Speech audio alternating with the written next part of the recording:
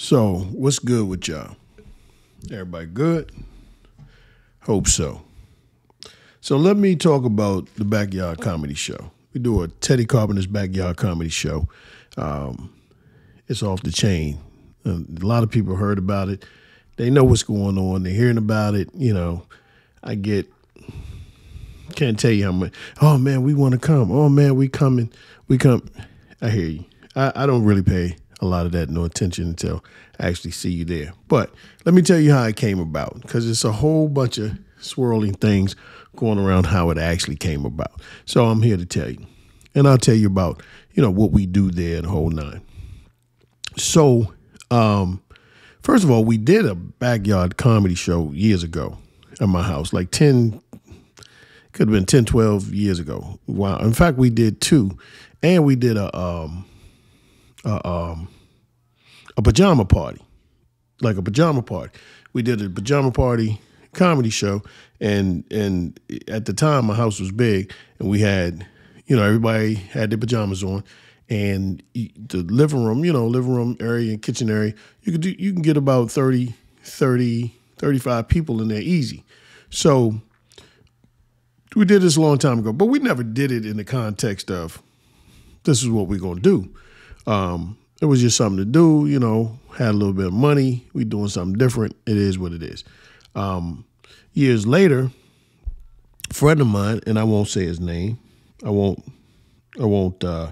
say his name, but comic, he called me up. Hey, yo, man, I've been doing this, and you missed it last year. If I can remember straight what he said, you missed it last year, so you should come on through. Blah blah blah. He had been asking me to come through. And this time around, I said, all right, I'll come through, whatever the case may be. So he was doing a backyard comedy show, and I don't remember if that's what he called it, but it might have been whatever. Now, here's the little crutch that I have. You doing it, and you're recording people, and you put it up as your content, and whatever. That's a different story. I didn't know about that part. But nevertheless, I came, and when I got there, he ain't had no food. He ain't had no fucking food, man. I said, wait a minute, is this a comedy cookout? Or, what exactly is it? He didn't have no food. Now, maybe he had food, but he didn't have none when I got there. And my thing is, damn, you're going to invite me to come, but you're not going to feed me? Like, at least feed me. God damn, if I'm doing it free, using the content, at least feed me. I think that's fair. Anybody think that's fair. And I was a little perturbed. I ain't going to bullshit you. I was a little perturbed. So I got up there on stage. I did my thing, 30 minutes. I think I was the last comic or whatever, 30 minutes or whatever time frame I did. And me and another comic had to leave and go to a restaurant and get something to eat. I can't make this shit up. Me and Lawrence Owens, he will confirm it. We went to a restaurant and sat down and got something to eat. And so a couple of weeks later, I was telling a friend. He was like, "Oh, yo, remember that day?" And whatnot. And I was telling them what happened. Well, I went to the joint and they had no food. Now, mind you, and going back to it, they gave me this little pink hot dog. I'll never forget this. They gave me the little pink hot dog. I ain't never seen nothing like this in my life. I didn't know if it was vegan food. I don't know what it was, but it was something I ain't never seen before. I was like, nah, bro, I'm not eating that. Come on, man. So anyway, so I'm telling a friend what happened, and he was like, yo, why don't you go back and do what you used to do?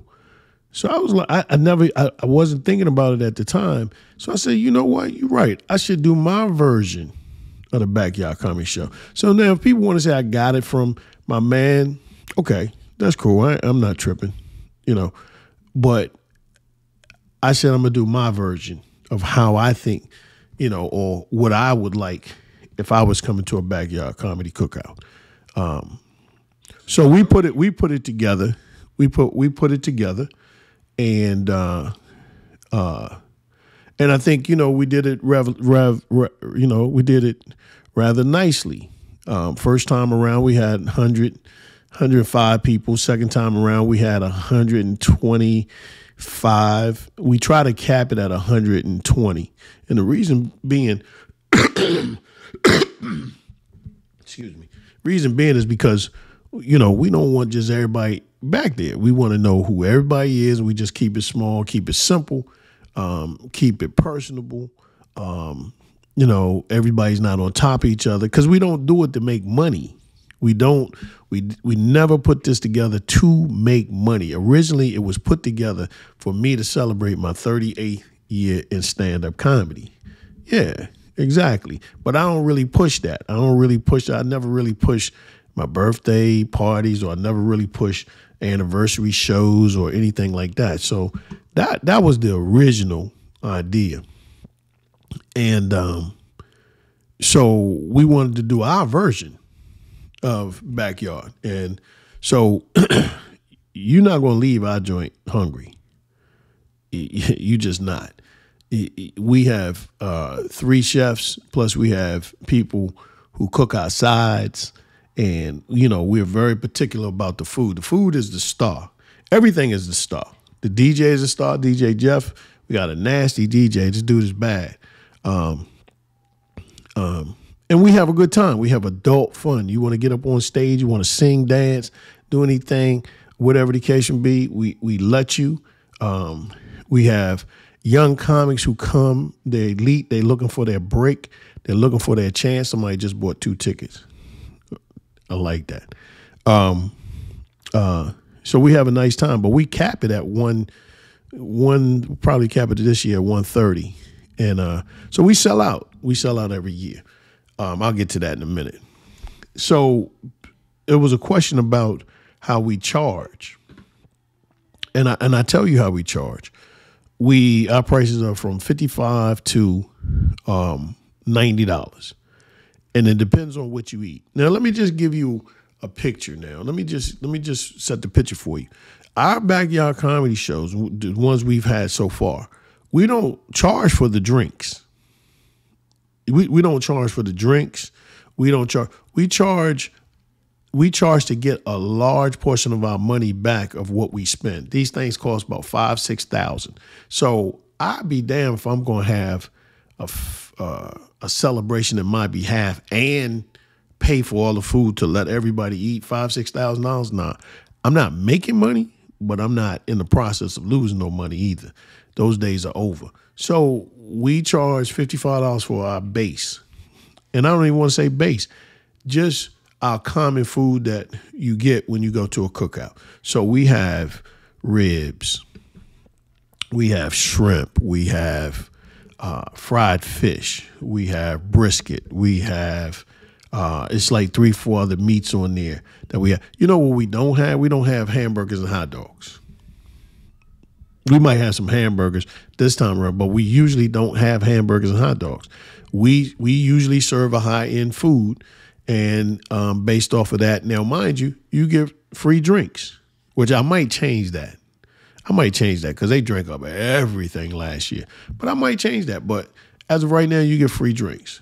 So if you was to go to a comedy club, if you was to go to a comedy club, and let's just say it's just you and your girl or whatever, it's $25, $30, whoever you see, or a concert. You go to who's ever concert, you paying $150 a ticket, so that's $300. But let's say a comedy club. So you pay for the tickets, you get something to eat, wings and this, that, and the third, and such, and it's a 2-drink minimum, and you get your 2 drinks, you get her 2 drinks, and then there's a gratuity on top of that. And whatever the case, when the smoke clear, you done dropped $200, $250. You done dropped $250. And you might have not got the food the way you want. Now, I'm not knocking comedy clubs. I'm just keeping it 100. This is how they make their money. So when we do our thing, you basically eat probably more than you paid for. 9 times out of 10, period. You don't get no ribs or no jerk chicken and all the sides you can eat, because you can eat as much as you want. we don't stop you from eating. If you want some more ribs, you go get some more ribs. You want another drink, you go get another drink. We even have desserts that we hand out during the show.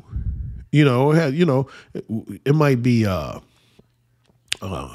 bourbon chocolate chip cookies. So when you eat them, you could taste the liquor in them and stuff like that. And we have a variety of stuff that's not even on the list.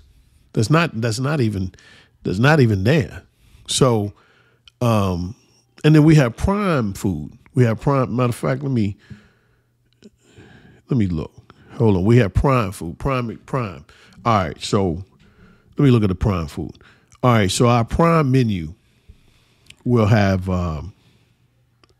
tomahawk steak, grilled shrimp, and snow crabs, and 2 sides. Come on, bro. How much? Anybody know a tomahawk steak might mess around, by itself cost you $80. It might cost you $80 by itself. Tomahawk steak, grilled shrimp, crab legs, and 2 sides, and drinks. How much you think that'll cost one person? That's every bit of $150. Every bit of $150. Smoked oxtails, jerk chicken, fried fish, 2 sides. Everything comes with sides. What you think that'll run you? People don't even sell oxtails because they don't really make no money off oxtails. They have to charge you so much for a plate of oxtail. And then the oxtails be the little small, bunch of little small pieces, the end pieces, whatever the case would be. The Jamaicans do that. They don't give you the big old fat round piece, but different conversation. But anyway, how much you think that's worth to you? That's on our prime menu. Snow crab legs, jerk chicken, and grilled shrimp. With the sides. That's also on the menu. Lamb chops, grilled shrimp, and snow crabs. That's on the menu. Seafood boil. We do a seafood boil. Well, you get a seafood, you get everything in there, clams, crab legs, the whole 9. Seafood boil. We have that. Usually about 15, 20 people order that. Beef ribs. I wanted some beef ribs. So beef ribs, jerk chicken, and fish. What's that to you? What's that worth to you? And you get your drinks. Come on. Crab cakes, grilled shrimp, and fried fish, along with your 2 sides. So we have a prime menu, and, we do it right. We have 3 chefs. We have 3 grills going at one time. We do this thing right, man. And the food is off the chain. And the atmosphere is just like second to none. There's nobody sitting over top of nobody. It's clean, wholesome fun. My comics don't bother nobody. They're instructed to do a show. They go out there and they do a show. They perform.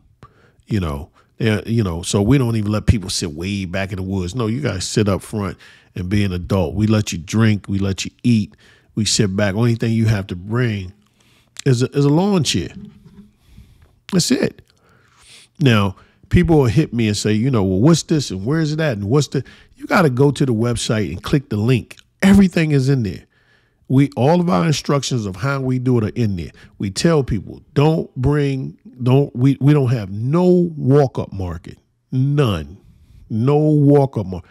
Because we like to account for everybody who's moving, and we like to know just about how much food we're going to serve, how much alcohol, the whole 9 yards.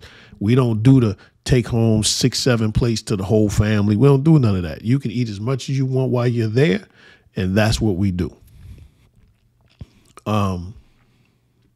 Very safe. We always have undercover police officers, but we don't have any problems. The show is off the chain. The show itself, we got a nasty DJ. The show, we do the Soul Train line. We party. We do little quizzes. We do, we'll probably do a raffle this year. I don't know. But we have a good time, man. We have a good time. Now, let me say this. A lot of y'all hitting me on the side. Hey, man, I'm going to try to do this and I'm going to try to. Listen, I'm going to keep it 100. Y'all know me. I don't do a lot of the fake and all that stuff. I ain't trying to hear that shit. I ain't trying to hear that shit. I don't really care what you're trying to do. And I'm not saying it in a bad way. I'm saying it in the context of I've been doing comedy 38 years. I got people that I grew up with that have been knowing me since the sand dunes. We grew up in the sand together that ain't never came to a show.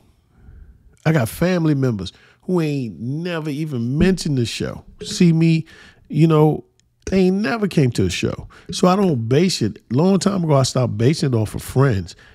I base it off of who wants to come and have a nice time. Who wants to come and have a nice time? And that's who I go after, period. So, tell somebody else you might come. And now if you come, the funny part about it is when they do come, I should have brought this. Man, we had such a good time. And what you want me to tell you? I've been telling you, y'all see it on my Facebook. Y'all see it on the post. Y'all see whatever. And, you got 10, 12 other things that is more important. It is what it is. But it ain't no big deal to every time you see me, you tell me whose show you went to as far as a stand-up comedy. We went to such and such show, and we went to his show, and we went to that show, and we, fuck I care. I ain't seen you in years, and you want to tell me about every comic you saw? So anyway, that's a different conversation. I got off that was just some shit I need to get off my chest. But Teddy Carpenter's Backyard Comedy Show, the 22nd, July 22nd. This thing's going to be off the chain. Get your tickets now. Do not wait to get your tickets. Do not wait to get. Everybody wants to wait until the last minute. And then when they call us and we tell them we sold out, they hurt. Oh, man, y'all can't let. No. The tickets been on a whole month. And we gotta set our food and we gotta buy the stuff and because we don't just cook it, we prepare. We make sure everything is right. Man, we got 9 people that want to cook the macaroni and cheese. We got people that want to make the potato salad. We can't have just everybody make the potato salad. It just is what it is. So I wanted to just tell y'all how this thing came about. Hopefully we'll see y'all there. I usually reach out to a lot of personal people first, and then I put it, I put it in the atmosphere. I put it on IG. I put it, folks that we don't know. But I go to the people that I know first, and you should have seen it by now. If you're on my Facebook, you should have seen it by now. So anyway, I appreciate y'all supporting, and I'll be at the Baltimore Comedy Factory July 7th through the 9th also. But that's their stuff. This is mine. So which one do you think I want you to come to? All right. Deuces. I'll check y'all. All right.